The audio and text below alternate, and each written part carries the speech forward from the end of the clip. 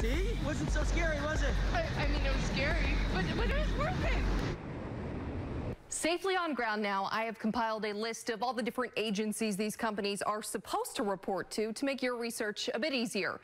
You can find it on turnto10.com. Emily Volz, NBC 10 News.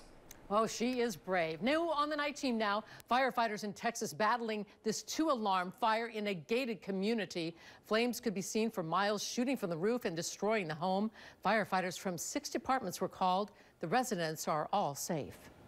I think Emily was just frozen there for that jump. What do you guys think, huh? I'd be too if I had to jump from a plane. All right, new in the night team tonight, 2 U.S. sailors and their dogs are safe tonight after spending 5 months in the Pacific Ocean. Jennifer Apple and Tasha Fwaba were discovered by a passing fishing ship some 9